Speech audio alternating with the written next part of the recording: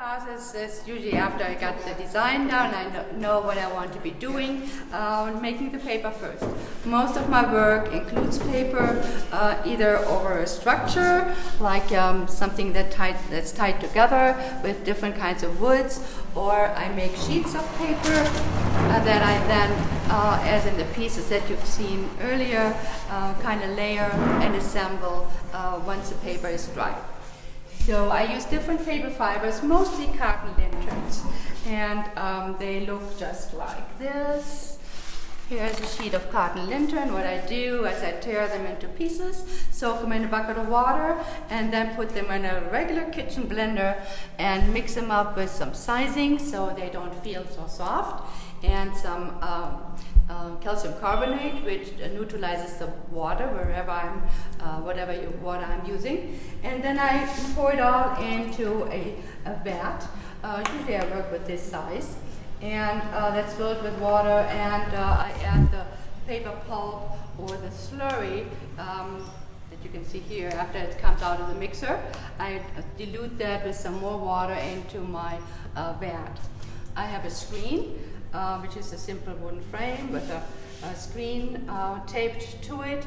And most paper makers usually use a decal with a screen, which is a frame without the screen to keep the pulp in. I don't, because I like the pulp to go over the edges and make those wonderful fuzzy edges. So I'll show you how that works. So I use my screen, scoop the pulp out of the water, let the water run out. Clean up the edges some and spill over.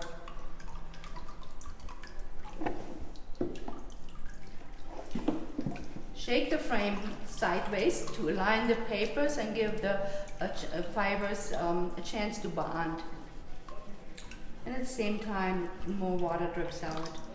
I usually let as much water drip out as possible, because the more it drips into the vat, the less I have on the floor. Then I have a felt covered table with a pellon on top, and I invert the screen onto the pellon. You see it didn't fall off. It adheres to the screen while it's still soaking wet. My sponge soaks up more water.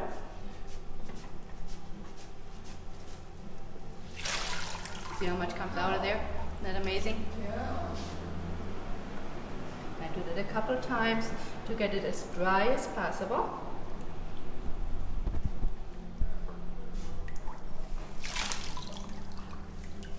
Probably one more time.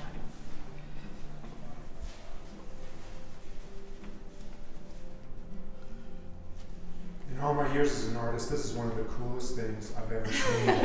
This is, I love this. I've been teaching children art for 26 years, and I always did a paper making project with them, and they just all love it. It's just hands-on, and it's wet and messy, and it's just nice. So now that I've soaked up as much water as possible, it's called couching, then I can lift the screen, and the paper sheet will release from the screen. Wow. There's my sheet of wet paper, and now I can do a number of things with it. I can form it, take it in, tear it into pieces, and form it over a balloon to make globe shapes. I can just make plain, let it dry like this, and use sheets that I, like in the other piece, I assemble in layers and add my found objects and sticks to them. This one was formed over a tree log with all the different, you know, when the worms kind of eat under the bark and eat the tree. So they left this texture. So I formed it over the tree log. And of course the log gave up some coloration. So I have some coloration on it. And you do it when it's still damp? Is that yes, I have to do it while it's still damp. Okay. Or I can form it over a previously tied structure. That's how that piece is done. Of course, in bigger. And then I can tear the paper or use as much as I into pieces. I can lay it over my structure. And it's actually rather, you can see I can handle it carefully and it's not tearing. And again, I use my sponge to press it into the structure and around the structure. There's no glue involved. Once the paper dries, it shrinks around the structure. I don't need to glue it on there. But what I do usually, when this is dry, a day later or so, in Santa Fe, you know, it dries very quickly, I can flip it over and put another layer on the other side, so the structure is sandwiched in between the layers. Oh my gosh. So when that's dry then, and I just do that on a sheet of paper here, I have my encaustic material ready. I mix beeswax, either the natural color yellow or the bleached. I like to use the bleached most of the time because I don't want to change the color of the paper too much. I like the white on white. And I mix it with a resin. It's called a damar resin, which I melt together in a electric frying pan or in a crock pot.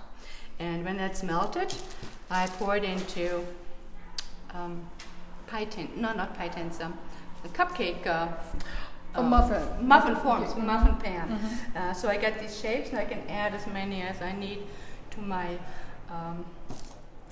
bread pan. Okay. So once that's melted, I melt it usually at 300 degrees so it doesn't give off any fumes. It's totally not harmful to your health because there are no fumes. I don't breathe anything in. It just smells wonderfully like honey and beeswax. And I can then either, if the paper is small enough, I can pull it through the. I can pull it through the wax, so it really, the paper absorbs it. Too much in there. Okay, and that's what I did with this shape. Feel free to feel it. This is just the paper, and this is pulled through the encaustic medium once. It gives it also some transparency, so I can do that. And let it harden. Or if the piece of paper is bigger, like on a piece like that, I'll just use my brush and brush it on in several layers. Then I have a heat gun, and I melt it very carefully, so the wax will distribute and the layers will bond together. After that is dry then and hardened, I can sometimes I take a razor blade and just scrape into the wax to give the surface texture. So there are a lot of different ways you can do. I can also embed objects. I'm very fond of rusty metal. I like the contrast between the rusty metal and the natural color of the paper and the sticks I use, the tamarisk I use. So I can then, add that to the paper, either tie it on, and then add another layer of wax so it becomes one. So that's how I construct most of my work. Here's some of more materials. I use the brown, the tamarisk, because I love the texture and the knobbiness, and it kind of gives a nice contrast. Like the piece on the wall, I've used basketry willow because I can soak it. And I can then shape it. And once I have boards that I have a nail board where I can shape the reeds any way I like. And once it's dry, they maintain that shape, and I can then layer my structures and then tie them all together. Like again, there's no glue in any of the pieces because I stitch it all together. I start from the back with the structure that I showed you here. I sew through the piece where the sticks overlap and cross over. Then usually I put a layer of sticks on there, another layer of paper, another layer of sticks, and depending on how much volume I want to give the piece. I also work with these very skinny sticks. They're called berry sticks, and that's what I use in here. So you can see there's paper on both sides, the structure is in between, and the berry sticks give it the linear texture that you see here. I can use other fibers too, like there are sisal fibers, they're a little more yellowish. There is abaca fiber, which this piece is made out of. That's totally yellowish. It's a banana leaf fiber, and it gives paper a lot of strength. It's rather strong, and also you can see it much more transparent. I put some kind of seeds in there to give it more texture. Yes. So that's how I construct most of my pieces, and you can see them around like and the edge there. The two pieces without the wax. There's one with the encaustic. There are more in the office and downstairs as well. We will go look at those after. Please that do. was such a treat. Yeah. Okay. I'm going to ask you a couple questions, Sure. if that's okay. What's the weirdest material you've ever used? Cabbage, kale, all kinds of garden scraps that of course I have to boil down and just extract the fiber, get all the fleshiness out of it, and just extract the fiber.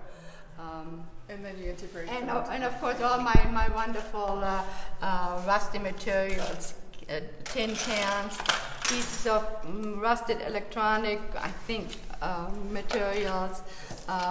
Oh, thank you.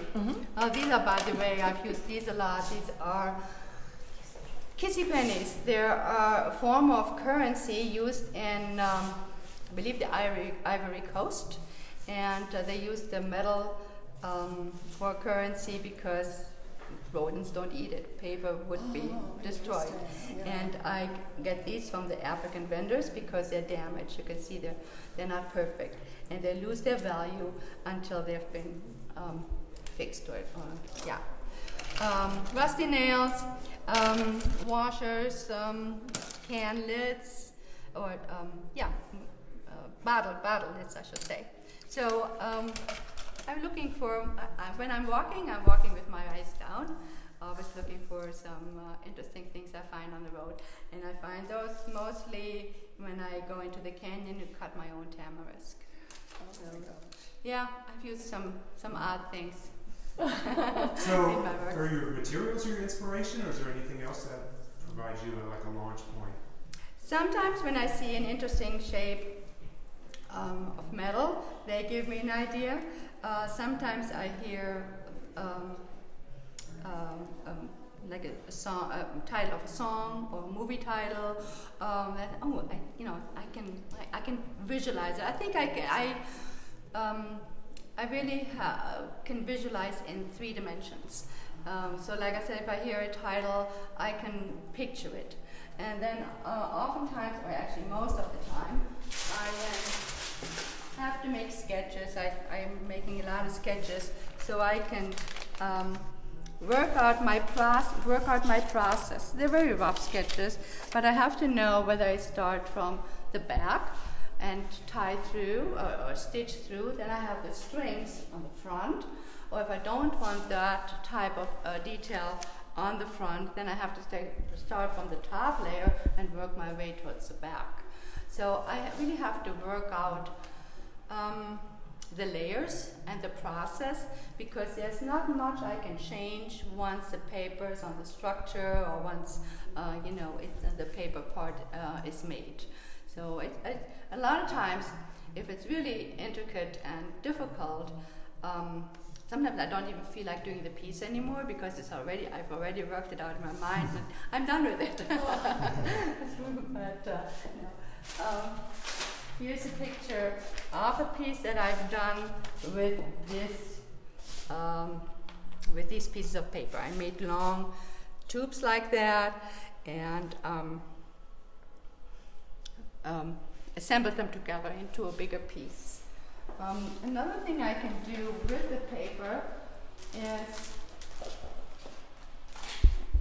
this here. I have some old printing plates. My husband was in the printing industry, and a lot of times he came home and had these printing plates that were not, or embossing plates that were not used anymore. Like this one is, if you can see it's a little thinner on it. I can then take paper pulp with sheets I use. Put that on there, push it into the indentation, and once it's dry, I can lift it off, and I have the image of the thinker on as an embossed three-dimensional image. And I've done one time a lot of these cards with envelopes with that image in there, and did my found objects, embellished with the found objects. So there are a lot of things you can make with the handmade paper. Like I said, this one was formed over a balloon. This one is made, and I am actually working on a couple of pieces right now, where I make sheets and then crunch them up into shapes or balls or forms, I should say. And in this case, I would use some glue to hold the shape together and make assemblages with those. Fabulous. I love the little cards. That's going to be great for plug here. Our Get Small show in December, where we're going to feature a boutique of smaller works in time for Christmas. I love it. Okay. And we'll be there. This was, I hope people at home can appreciate what a rare treat this is. I've never experienced anything like this. That was really awesome, and I really appreciate Ilse for you taking the time and Thank you. Love doing it. People don't realize how much work this is, and it is. And many times people ask me, so how many days, or how long did it take you to make a piece like that? I can never really answer that question fully, because, like I said, after I have the idea of what I want to make, hi, how are you? I can make the paper. I can, then I can put it over the structure, and I have to wait till it dries. So in the meantime, I do something else. Or if I just have an hour or two a day, then I do that and come back the next day. So it's really, never really kept track of the hours I work on one piece. But it's usually, it's never done in not even a week, probably 2 weeks, but over several days, a couple of hours a day or something like that. Yes. And I like to work in series too, where I have like the 2 frame pieces there. There used to be 4 at one time. Also with the curved ones, I had a series of those. So I like to work in series, so I have more than one at a time, and kind of also really milk my ideas. I have that concept in mind, so what else can I put in the middle of the little windows? How else can I use my materials and really exhaust the process that way? Well, thank you again. You're welcome. We're going to take a look around the gallery, go look at Ilse's work again. And, yeah, that was awesome. That was really the best presentation I've seen.